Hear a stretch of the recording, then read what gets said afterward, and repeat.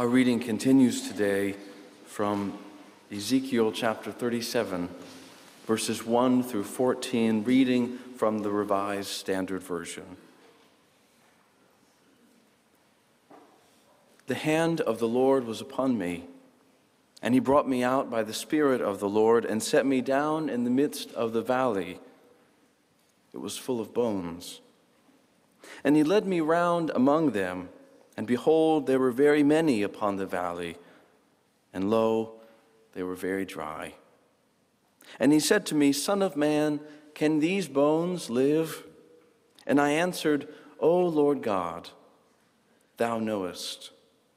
Again he said to me, Prophesy to these bones, and say to them, O dry bones, hear the word of the Lord. Thus says the Lord God to these bones, Behold, I will cause breath to enter you, and you shall live.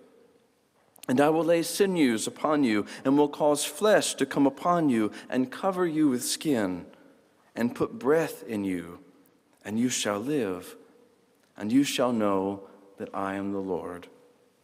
So I prophesied as I was commanded, and as I prophesied, there was a noise, and behold, a rattling, and the bones came together, bone to its bone. And as I looked, there were sinews on them, and flesh had come upon them, and skin had covered them, but there was no breath in them. Then he said to me, Prophesy to the breath. Prophesy, Son of man, and say to the breath, Thus says the Lord God, Come from the four winds, O breath, and breathe upon these slain, that they may live. So I prophesied as he commanded me, and the breath came into them, and they lived and stood upon their feet, an exceedingly great host. Then he said to me, Son of man, these bones are the whole house of Israel. Behold, they say, Our bones are dried up, and our hope is lost. We are clean cut off. Therefore prophesy and say to them, Thus says the Lord God, Behold, I will open your graves and raise you from your graves, O my people, and I will bring you home into the land of Israel. And you shall know that I am the Lord when I open your graves and raise you from your graves, O my people. And I will put my spirit within you, and you shall live, and I will place you in your own land. Then you shall know that I, the Lord, have spoken, and I have done it, says the Lord. Let us pray.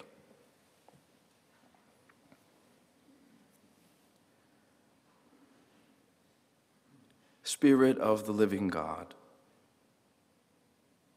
reveal your word to us this day, that we might have life. In your name, amen.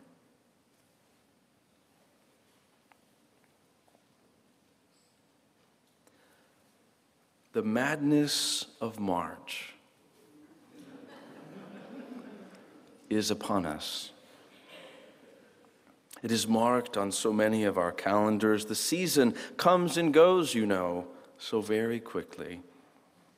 It is one of a kind, an experience unlike any other and memorable in so many ways, nurturing the sincerity of devotion and dedication by those who are following faithfully. The unforgettable storylines, the pairings of extraordinary characters, the familiar rituals and colors, and the sounds of music that many will only hear this time of year. Most of us have a favorite, one that stirs in us a range of experiences and emotions, and though it does not happen by surprise, still there is a suddenness in the air that fills us with anticipation for weeks on end. It all starts rather unremarkably as long lines begin to form and we find ourselves standing together, earnestly listening and waiting for those solemn and sacred words, remember that you are dust, and to dust you shall return. Yes, the madness of March that we call the season of Lent is here and is nearly over. And that means that we are deep in the midst of being reminded of promises that we need often to be reminded of, as we share in stories that confound us into silence, while also giving voice to the true source of joy and our deepest hopes. The God who has created us in love refuses to abandon us, and instead has promised to redeem the earth by joining us on the journey of our humanity and by walking the road ahead of us, even unto death. Often appearing when we least expected, the presence of the divine enables us to see more clearly where we are and forges paths and possibilities for life where we did not know that they could be. As with the author of today's reading, who wrote, "In the 30th year, on the 5th day of the 4th month, I was with the exiles at the Kibar River when the heavens opened and I saw visions of God." The word of the Lord burst in on Ezekiel, a priest of Jerusalem who was far away from home. And like many of his generation, Ezekiel had suffered the trauma not only of displacement, but of witnessing the city's destruction by the Babylonian Empire in the 6th century BCE. When the temple in Jerusalem was destroyed, Ezekiel and his people were left with many questions, not only about how they would go on living in a land that was foreign to them, but also whether God would be with them as they did so. The significance of Jerusalem's destruction was a turning point for the people of God, not only as they sought to make sense of their circumstances, but also as they desperately tried to understand the impact of their situation upon their relationship with God and with one another. In her recent book, Kimberly Wagner writes that traumatic events shake the foundations, not only of individual lives, but also of the entire communal structure and sense of identity. Often, the world no longer feels dependable, safe, or predictable. And as a result, questions about God's intention and plan and presence become pressing in new ways. Wagner suggests that when trauma occurs, both individuals and communities experience what she calls narrative fracture. That is, the breaking apart of the overarching and cohesive narratives that hold a people together and help them to meaningfully experience the world around them. Questions like, who are we to one another now? And how are we to walk together when the world as we have known it no longer makes sense to us? When the places that we have lived and have grown and have rooted ourselves no longer exist? Where is God when the people and the places that reminded us of God are gone? Is God still there? Does God still care? And can God still hear us when we pray? The priest Ezekiel, along with those in exile with him, wrestled with such questions. And what is profound about Ezekiel's story is that as a priest, Ezekiel did not consider himself a prophet. As a priest, Ezekiel was accustomed to standing in the temple before the presence of God, reciting the liturgy and offering prayers that were familiar both to him and his community. But when the temple was destroyed, Ezekiel, like so many others in exile, began to feel God's absence.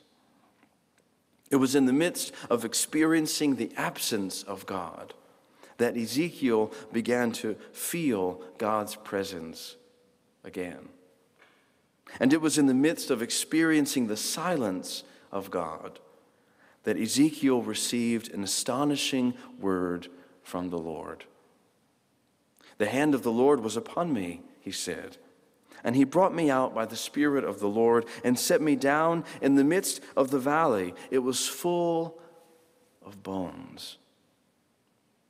They are the bones of the people of God, a people who have known great suffering, a people who have lost hope, a people who feel forgotten and left behind.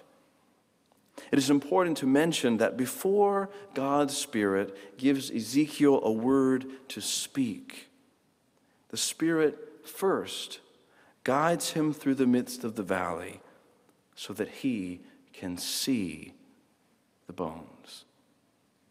And after a while, having spent some time with the bones, studying them carefully, Ezekiel begins to notice that there are many, many bones, more than he can count. And what is more, they're very dry, as if to say that they have been there for so long. How hard it must have been for Ezekiel to see and to spend time with these bones. And yet how important it must have been for Ezekiel to confront the heaviness of the people's fears and anguish, and to visualize for the very first time the weight of his own grief and despair.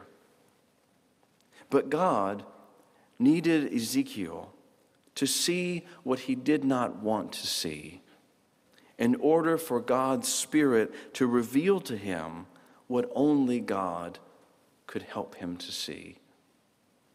It was only after Ezekiel confronts the harsh reality of the people's brokenness and suffering that God begins to speak. And the first thing that God says to Ezekiel as he stands in the midst of the valley of bones is a question. Can these bones live? Ezekiel then gives an answer as honestly as he possibly can.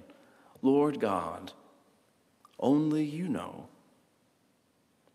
In response, God's Spirit instructs Ezekiel to speak to the bones and to say to them, "O dry bones, hear the word of the Lord." Ezekiel begins to speak to the bones, telling them that God is going to cause breath to enter into them and to bring them back to life.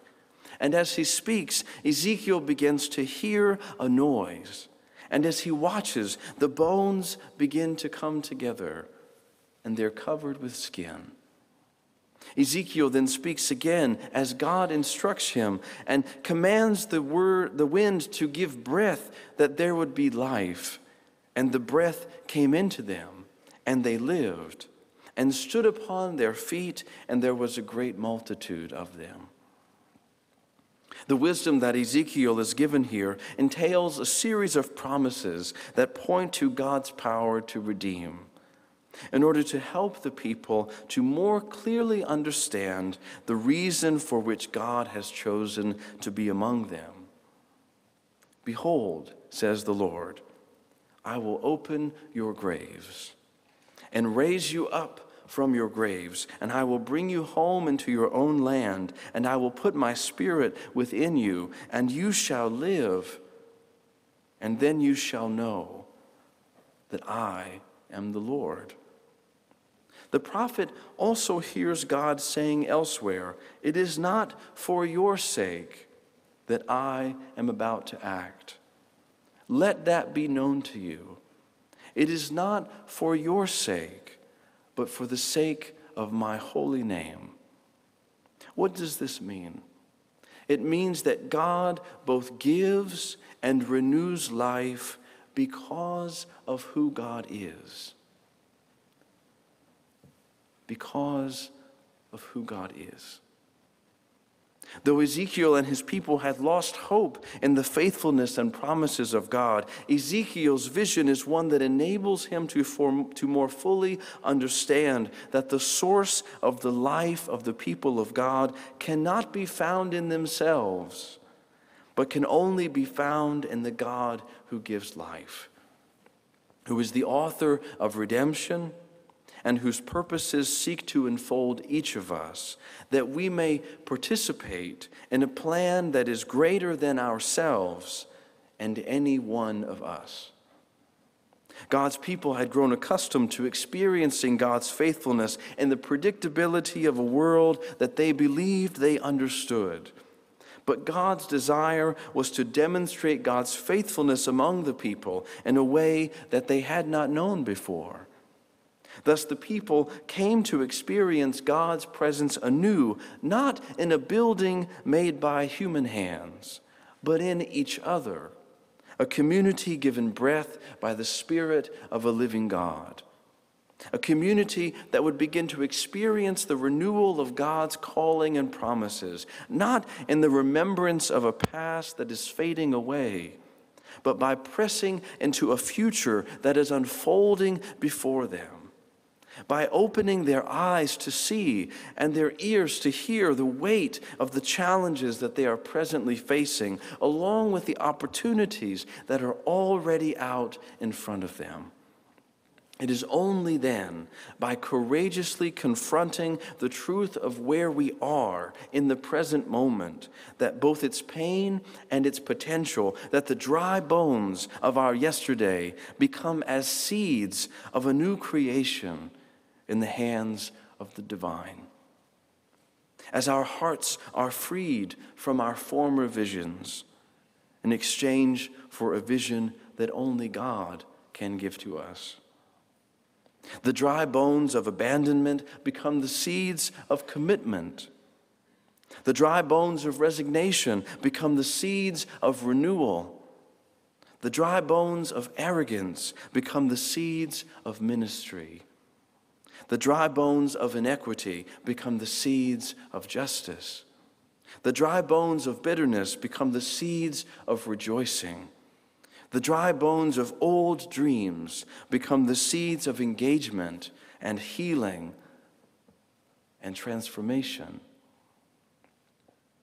And it is God who waters these seeds with a fresh word from the future, a word and wind that tugs upon our desire for life in all its fullness and pulls us ever closer toward the promise that God alone creates and makes possible.